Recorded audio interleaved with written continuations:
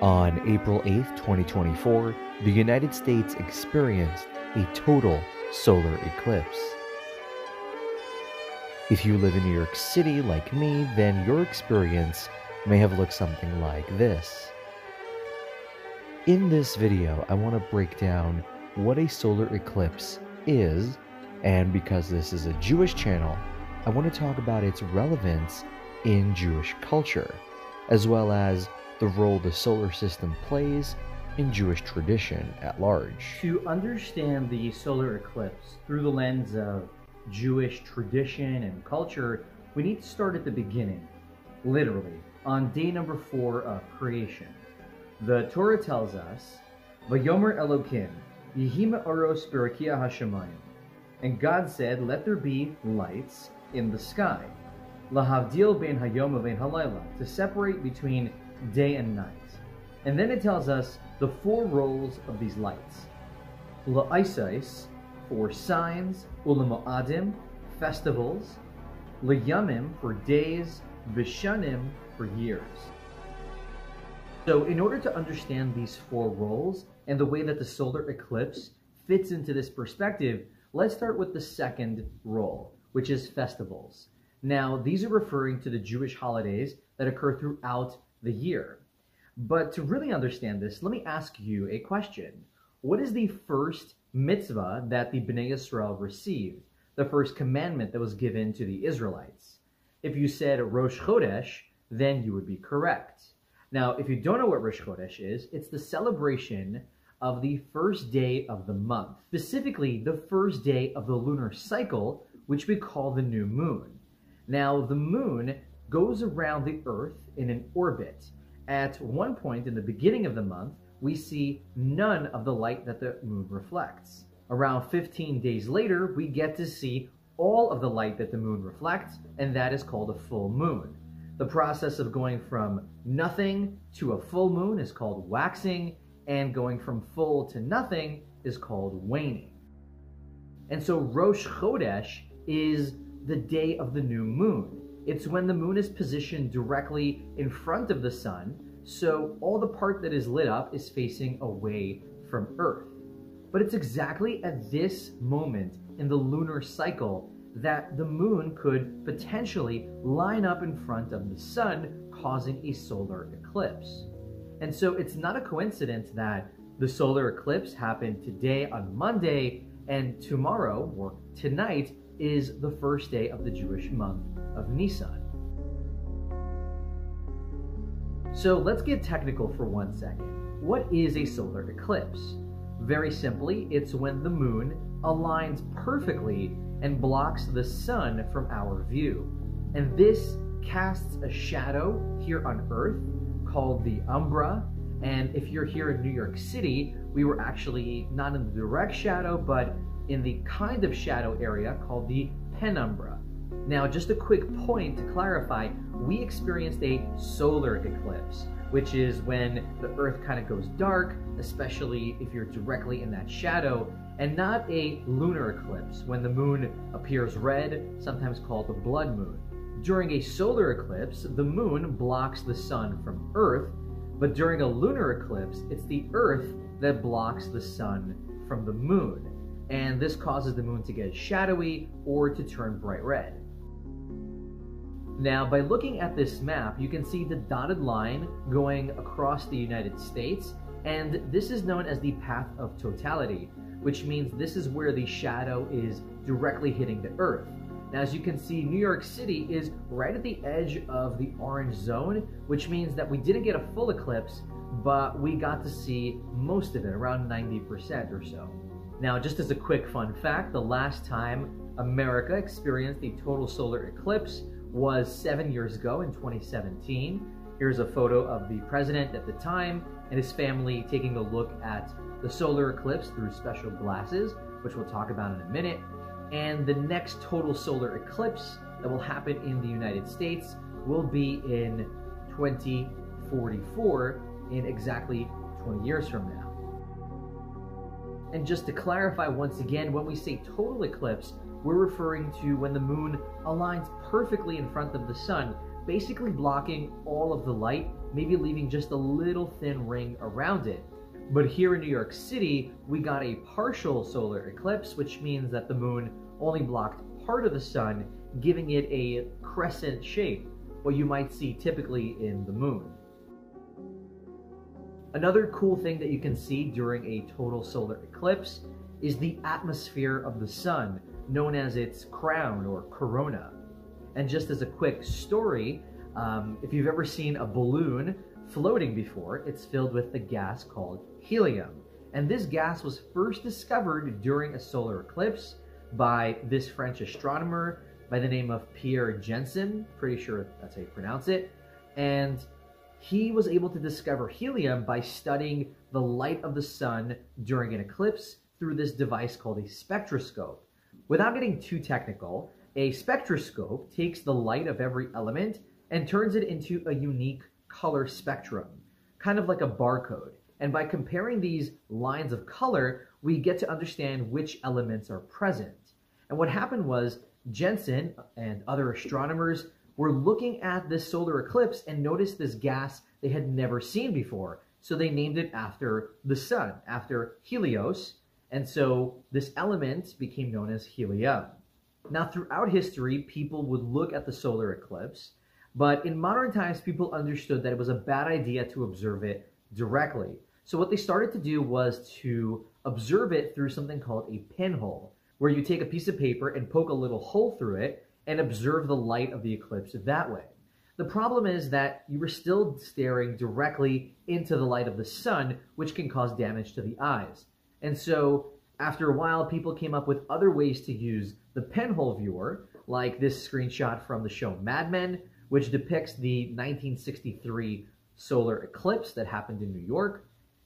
And you can see that all the children are looking at the solar eclipse through a pinhole at the top of the box, which casts a light in the shape of the source inside of the box. And since normally the sun is round, we would just get a round light inside of the box. During an eclipse, when the moon blocks it, we get a crescent shape inside of the box. In fact, during the solar eclipse today, I actually tried this out with a cereal box, and this is the image that I got through my pinhole viewer. But of course, most people tend to look at the solar eclipse through special glasses. These lenses are made out of a special plastic that block basically all light, except very little from the sun itself. So, technical part aside, what does Jewish tradition have to say about the solar eclipse? To do that, let's take a look at a passage in the Talmud in Tractate Sukkah, page 29a. In there, the Talmud is discussing a specific law about the holiday of Sukkot, Sukkot. During that holiday, there is a commandment to sit in a special hut, which gives the holiday its name, called a sukkah. Now, normally, you would sit in the sukkah the entire length of the holiday, but if it starts raining heavily, you can go back inside to your home. But the Talmud explains that this is not really a good sign, and it really gives us, well, bad vibes. The Talmud gives us a story to help illustrate this. Imagine if you were trying to give someone a cup of water and they took it and splashed it directly into your face. Yeah, that wouldn't feel really good at all. We would say that's bad vibes. And so us trying to serve God by sitting in the sukkah and then it rains gives us the same energy, the same bad vibes of someone spraying water in our face. Immediately following this passage, it talks about solar eclipses. And it gives a similar story where a king invited people into his home for a nice cozy meal, and he even presents to them this beautiful lamp. But then halfway through the meal, he just takes it away and he says, you know what, everyone, you can just sit in darkness. Now, we would say that that is bad vibes. And the Talmud is telling us that the same way the sun gives us good energy on earth, allows us to thrive and to live, but during an eclipse, when it temporarily goes away, it gives us that bad vibes.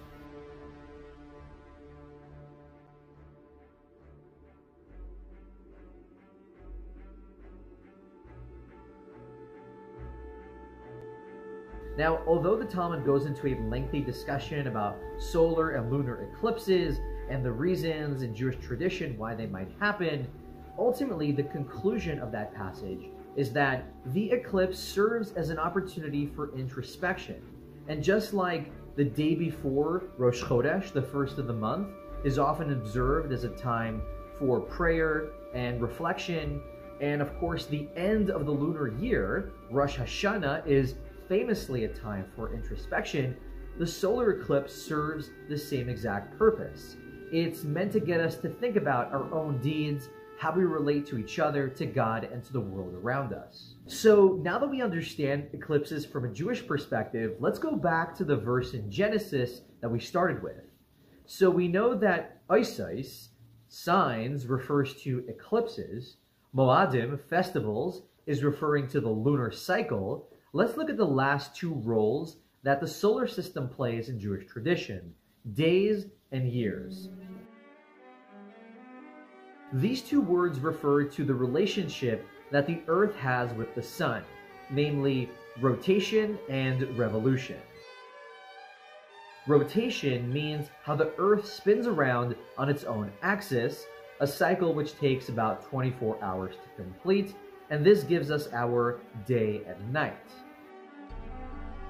The Earth's revolution is how the Earth travels around the Sun in its orbit, taking around 365 days, or a year, to complete, and this gives us our seasons.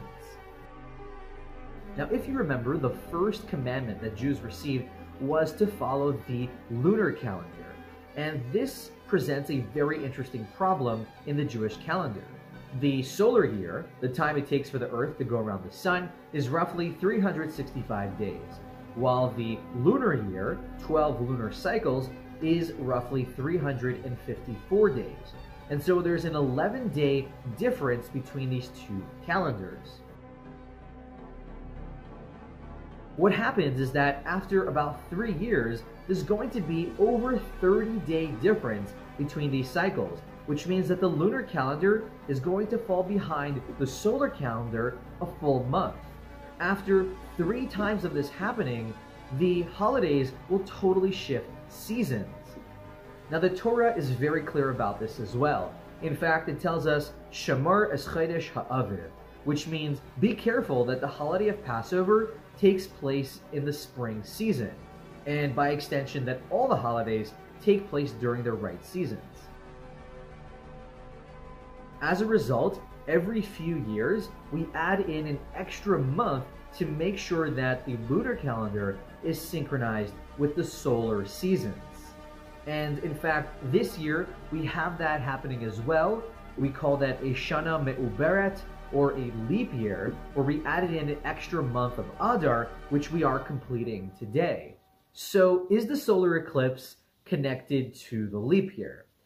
The short answer is no, but the solar eclipse and the leap year and any other phenomenon in our solar system gives us an opportunity to connect with the world around us, with God, of course, but also with each other.